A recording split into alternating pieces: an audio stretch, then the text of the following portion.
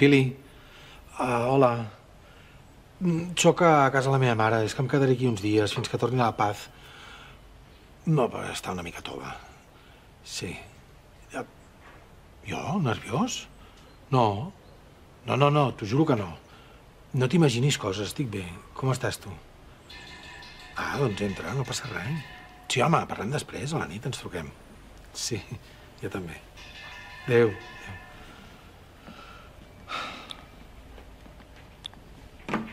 Fas cara de cansat. No estic cansat, estic mandrós. He de comprar un matalàs perquè en aquell llit no es descansa bé. No hi ha cap problema, el matalàs. És que m'ha deixat el pijama, aniré a casa a buscar-lo ara. I per què no et quedes allà? Al teu llit dormiràs millor. A mi no em fa res quedar-me una nit sola. Em sap greu que hagis d'anar a casa i després tornar aquí. Queda't allà, jo estaré bé. I estic molt millor. I potser no caldrà. Has trucat al psicòleg? És el que t'anava a dir, si em deixes acabar. Jo estic molt millor. I potser no caldrà anar a veure el psicòleg. Ara li vas fotre una descàrrega elèctrica al teu net amb una pistola, per favor, per un atac de pànic. Això no se soluciona d'un dia per l'altre, home. El tema del psicòleg no és negociable. Si ha d'anar sí o sí, i ja està. No cal que et posis així. T'he demanat perdó no sé quantes vegades. No es tracta de demanar perdó. Es tracta que afrontis el problema com més aviat millor.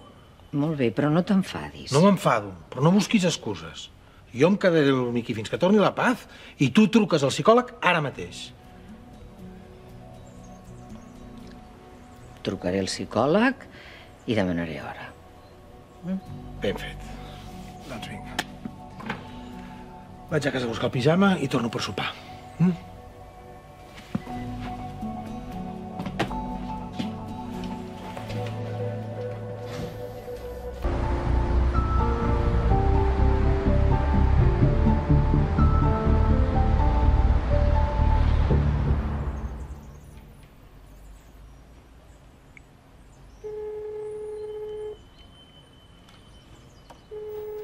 Mercè, deixa el teu missatge. Hola, Mercè, sóc l'Andreu. Necessito parlar amb tu. No com l'altre dia, Fem-ho d'una manera diferent. Truca'm quan vulguis. Crec que ens anirà bé que parlem. Parlaves amb la Pili, tot bé? No, parlava amb l'Eva, que té un problema amb el Santi i la seva parella. No és res greu, però està una mica preocupada. És maco que continueu sent enemics. Sí. I la Pili com està? Com li va per Madrid? Està contenta? Sí, molt contenta. Ha fet molt bé d'agafar aquesta feina. Està feliç. A més, li han donat moltes responsabilitats i a ella això li encanta, saps? Que ho aprofiti. Aquestes oportunitats no se't presenten sempre. I la Paz? Afartant-se de tapes. No para d'enviar-me fotos. I què fas tu encara en pijama? Ai, no sé, és que em fa mandra vestir-me. És que s'està bé aquí, no? S'està molt bé. Jo m'he llevat com nova. He dormit com un tronc, em feia falta. Se't nota, se't nota amb la cara. Ja tinc hora al psicòleg. Espero que sigui algú normal. No m'agrada la gent rareta. T'agradarà, que l'he buscat especialment pensant en tu. Què vols dir?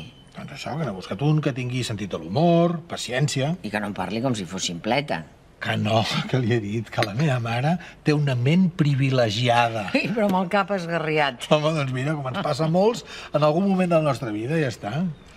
Ja veuràs que quan tot això s'acabi, t'encantarà haver anat al psicòleg. Això espero. Perquè sé que hi he d'anar, però em fa molta mandra, també t'ho dic. Gràcies per fer-me companyia a les nits. No cal que me l'estonis, dona. Ho faig per tu, no vull que tornis a fer d'estarquijats quan entri algú per la porta. Ai, quina mandra marxar. Per anar a treballar, si no em fotran fora de la feina. Mama, no vull anar al col·le, no vull anar al col·le. Passa, per favor. Passa. No vull anar.